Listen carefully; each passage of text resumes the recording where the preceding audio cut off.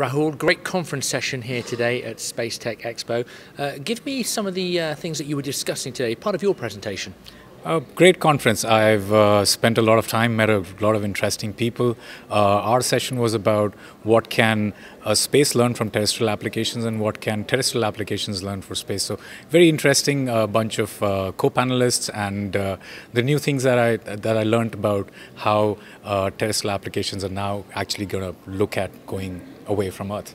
As part of your presentation, talk me through a couple of those things from your presentation. Well, we're an aerospace startup and we're building a spacecraft that is going to go to the moon. My presentation was primarily about how we learned, what we learned, and how we used technologies from Earth in order to make going to the moon cheaper, faster, and better. And how is that working out for you, I guess, is the obvious question. Well, it's taken us a while. So we're now almost 7 years old, 7 years of trying to do this. We believe we're very close. We believe we're just about a year out from actually landing something on the surface of the moon. So fingers crossed. I think it's working out reasonably well, but time will tell.